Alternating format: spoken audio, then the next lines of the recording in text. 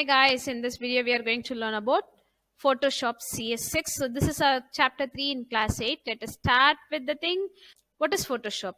It's a photo editing software, image editing software, which is developed and manufactured by Adobe Systems. Okay, so that's the company. Adobe Systems is the company who's providing Photoshop to us. Okay, in the same way, how are we using Microsoft Office softwares like Word, Excel, PowerPoint, which is coming from Microsoft company, right? So here, Photoshop is a software which is coming from Adobe Systems. It's a company. And it offers variety of tools to manipulate. Manipulate is nothing but work on your images, and you can crop, you can resize, you can correct the colors, you can change the photo colors, dress colors, and you can change the blemishes. I mean, you can add blemishes on the screen. Okay, all those things you can do only on digital photos. That's important. That is digital photos. Okay, and then this software is widely used by professionals like photographers, graphics designers, animators, etc. Okay, so next, what are the features of Photoshop? Okay, it's a user friendly.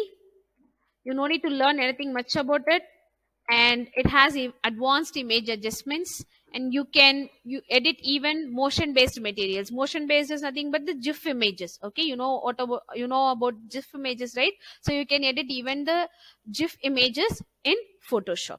Okay, and you can produce multiple and complex images of the same thing. Okay, just like copy paste, you can create multiple images, multiple objects. Okay, and then you can create graphics with reduced file size. Sometimes in case of reducing the file size, we have some images with bigger file size and you wanted to reduce the size, you can do that using this Photoshop. Okay, so these are the features of Photoshop. Next, starting Photoshop. How to start Photoshop CS6. Okay, so first you have to click on start button and then all programs, then Adobe, and then select Adobe Photoshop CS6. Okay, so this is the way you have to start your Photoshop. And once you started the Photoshop, you need to set up the document. Okay, setting up the document is nothing but setting up my background page where we are going to work, right? So this is how our Photoshop page looks like. Okay, so the settings page look like, and here we have new dialog box where we have to type the name of the photo, and then preset should be in custom. Then we have to set the width and height in pixels. What is meant by a pixel? It's a picture element. When you full zoom your picture, you can see small dots and squares, right? So those are called pixels. Okay, so a picture, an image is made up of pixels. Full form of pixel is picture element. So the combination of width and height pixel will make your picture. Okay, and then we have resolution. That is also we are mentioning in name of pixel. Okay, so resolution is nothing but clarity. How much clarity your photo is going to have. So that is what called resolution. And then we have color mode. Always we'll be having RGB color with 8-bit, and then the background color is based on your wish. Let us have white. Okay, so once you set all these things, you can click OK. So you'll be taken to the home page of your Photoshop. Okay, and the Photoshop's home page will be looking like this. That is what called interface layout. Okay, so here we have headings, I mean like menus, title bar, menu bar, tools, palettes, colors, layers, history, all the things. Okay, now let us go inside the Photoshop and start editing the photo. Now we are going to open Photoshop. For that, click on start button, all programs, and then Adobe Photoshop CS4. So as I have only CS4 version, I'm just opening CS4. CS4 and CS6 are 99% same. So nothing much in that. So it's loading. So this is how the Photoshop page will look like. So you can see CS4, the version name over here. Okay, and here is the title bar. Then we have the menus, file, edit, image, layers. So these are all the menus. So this place is called menu bar. And then we have tools inside the toolbar. Then at the right side, we have navigator. So this is the place where you can see the preview of the picture. And then here we have swatches and styles. Then we have layers option. So this is what called interface layout. Okay, so now let us start with the new page. So as usual, go to file and click on new. So here we need to type the name of the document, the photo. Okay, so I'm just typing the name as sample. Now preset, let it be as custom, width 800, height 600, resolution 72, color RGB color, and then background color is white. Now I'm just clicking on OK. So this is what called setting up the document. I have done everything. You can see the image size over here. Suppose if you wanted to reduce the size, you can do it by changing the value of height and width. Okay. So now I'm just clicking OK. I'm just making a background for me to work on it. Now this is called work area, where I'm going to do all the editing, and you can see the preview over here. Okay. So next, how are we going to insert a picture? To insert a picture, you can insert pictures in two ways. One is just by simply placing the picture on the background, or just opening the picture which is already saved. Now we are going to place the picture on this background. Okay. I'm just going to file, select place. You'll be taken to the dialog box where you have pictures. Okay. And I'm just clicking on the school logo. Now click place. The picture will be placed on the screen. Now you can adjust it, and if you want to rotate, you can see the mouse pointer. Okay. When I keep over here, it is showing as a double-headed arrow, and when I'm holding like this, I'm just hovering the mouse, you can see it is looking like an arc. So you can rotate your picture. Okay. So once you have done, press enter key, picture will be placed on the screen. So this is how you can place the picture on the screen. Okay. Next, we are going to work with the picture, right? So now we are going to start with the tools. First, Marquee Tool. Okay. So here, when you're keeping your mouse pointer, when you're hovering your mouse pointer, it will be telling you the name of the tool. So you don't need to learn anything. You don't need to remember everything. You just need to keep your mouse pointer, and you can see a few tools are having a small triangle at the right side bottom corner. Okay. It's not available for crop. You can check all other tools. Okay. Which means it has some sub tools. Now I'm right clicking on it. I'll be getting the list of tools under that. So if I select Marquee Tool, I'm getting 4 sub tools under that. So I have rectangular Marquee and elliptical Marquee. Marquee Tool is used to select a portion of the image with 2 different shapes. Okay, rectangle or elliptical. Now I'm just clicking on rectangle tool, and I'm selecting only this part. Right? I'm just going to edit, clicking on copy, going to edit, pressing paste. Now going and selecting the move tool, I can get one more. So this is the use of Marquee Tool, which is used to select it in some shape. Okay. Now you can check over here. At the beginning, when I introduced this layers box, it was blank, and this is background layer, and this is school logo, which we have inserted at the beginning, and now this is layer 1, the new layer. Okay. If I delete this photo, that layer will go off, which means whatever work we are making, that will be added as a layer over here. And as I said, this is how your preview will look like. Okay. Now let me do the same with elliptical Marquee. I'm just drawing an ellipse. Okay. And I can just move it. Now edit, copy, again edit, paste. Now I can see one more layer called layer 1. Now I can move this over here. Okay. So this is how we can work. Suppose if you wanted to move this logo, school logo layer, you cannot move that. See, I'm just clicking over here, but that layer 1 is moving because layer 1 got selected here. To change that, click on school logo and you can move that. Now, if you want to delete it, select the layer so that that picture will get selected. Now you can delete it. Okay. So this is the use of Marquee Tool. Next, we are going to Lasso Tool. The second one is Lasso Tool. This is also used for selection. Here we have 3 types of Lasso Tool. Normal lasso, polygonal lasso, magnetic lasso tool. Okay. Now I'm clicking on Lasso Tool. It will be like freehand drawing. We have to draw like this. If you draw a line around it, it is like freehand drawing, like drawing with a pencil. We have to close it on the place where we started. Now I'm going to edit, copy, edit, paste, and you can even use the shortcut keys like Control C and Control V for copying and pasting. Now you can see this layer 1. Okay. So this, if you check, I've just added some extra spaces here and there, and here it got erased. Okay, now I'm just going to use the second one, Polygonal Lasso Tool. It is like selecting it using some polygon. See, I just clicked, I'm getting a single line. If I click over here, I'll be getting one more thing. You can go like this. By using some clicks, you can select the picture. So this can be done only when your picture is like a polygon. Now it got selected.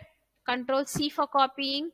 Sorry, I didn't select that particular layer. I'm just clicking on this layer now. So Control C, Control V. Move tool, I can just move it. Okay, again here, look at this place and look at this part.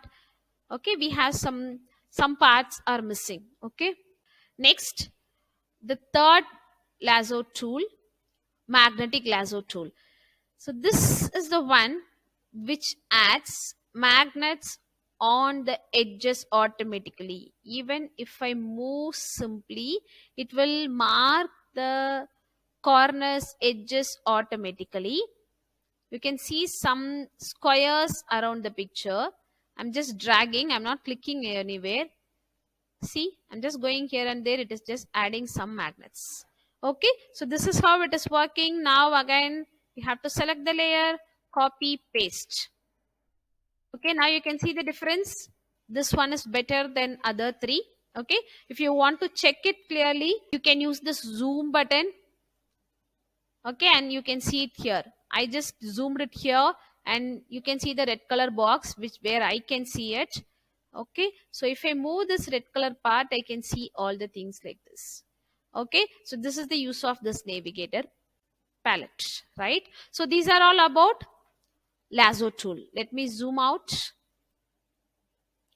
Now, the next tool is magic wand and quick selection. Quick selection tool is used to select the parts with the same color. Quick selection tool is used to add the parts. Look at this. I just clicked on this. It got selected automatically. Just by clicks, you can add this quick selection.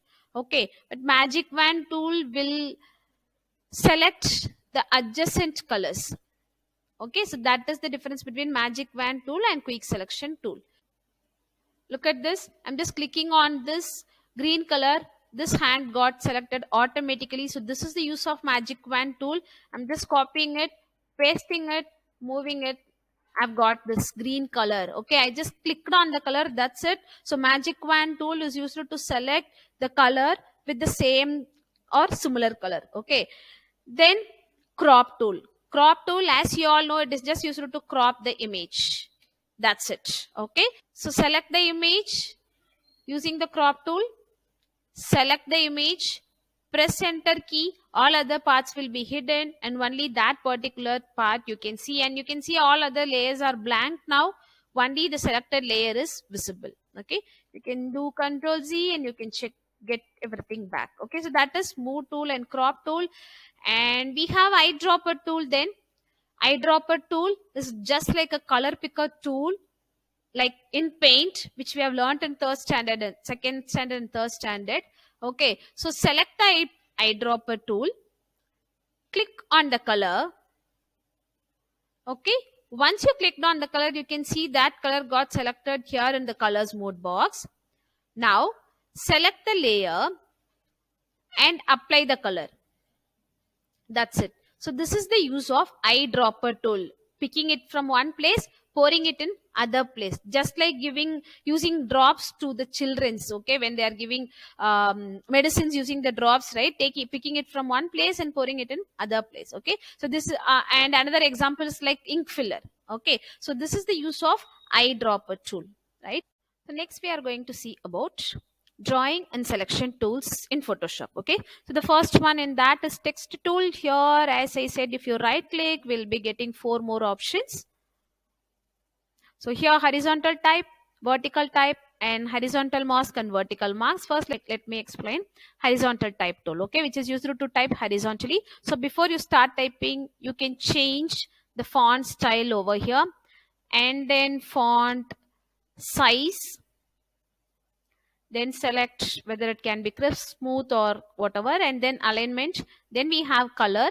So just click on this color, you'll be taken to the color panel where you can change the color. Okay, click OK. So now you can select this, like the style. I'm just selecting arc. Okay, so now I'm just going to type like, so this is my text and I can type like this. And if you want to make any changes, click on move tool, select the layer. You can increase and decrease the size of it. You can increase and decrease the size of it, and you can move around, you can place it. Okay, and you can rotate it. All these you can do. Okay, so that's it. So this is about horizontal type. Next we have vertical type tool, which is used to type vertically. This is how you can type vertically. Click on move tool and you can again do resizing, rotating, all the things can be done over here. Okay, so this is how we can use type tool. Okay, next we have pen tool. Use of pen tool is, it is used to draw smooth edged path, okay, on defined path. So now I'm just selecting the background. I'm just going to pen tool. Look at this. I'm just pointing point A. I'm just marking point A. I'm just marking point B. Now I've got a straight line directly. So you can select path using this pen tool option. Okay. And this is marking the path. And how to select this path? So here we have path selection tool. Click on it and click on the path. The path will get selected and you can move around the path. Okay. So this is pen tool and path selection tool. Okay. So next we have color boxes and modes. Okay, so here at the bottom of the toolbox you can see the color box and modes. Okay, so this first box is for setting foreground color and the second box is for setting background color, and this is to switch over between foreground and background color. You can check. I'm just clicking on this. Foreground color is coming to background and background is coming to foreground. So switch foreground and background colors, and this is default color.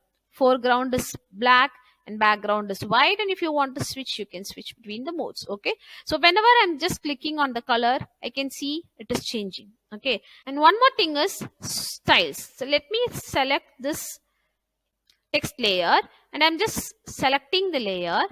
Okay, now I'm just going to apply the styles. Okay, I'm just clicking on the style. That particular style is being applied. You can check. I'm just keep on changing the style. Okay, so these are all about styles. Okay, so these are all about basics of Photoshop tools. Okay, and then next we have how to insert an image or text. So as I said, we are just going to file and we are just clicking on open. So this is second way of inserting the picture. Okay, so now this is how we can insert the picture. Adding the picture is different, inserting the picture is different. Now I couldn't see any of my previous layers. Okay, so if I want to add many pictures to a single background, I have to go for place, and if I want to add a single picture and I'm going to work on that picture, means I have to go for file and open. Right, so this is how we'll be making it. Okay, next the last one is how to save your file. Go to file, click on save as, or you can press shift control and yes together. You'll be getting the save as dialog box where we can type the name and then you can change the format and then you can click save. So this is just like saving other things, and then click OK. That's it. This file got saved with a new name. Okay, so after editing, once you have done with all the editing works, if you want to save, you can go to file and click on save as. Okay, so by here the Photoshop chapter is getting over, and we'll see in the next chapter, which is a continuation of Photoshop. Okay, where we are going to see how to remove your pimples from the photos and all. Right. Okay, hope all the tools are clear now. We'll meet you in the next video. Thank you. Happy learning.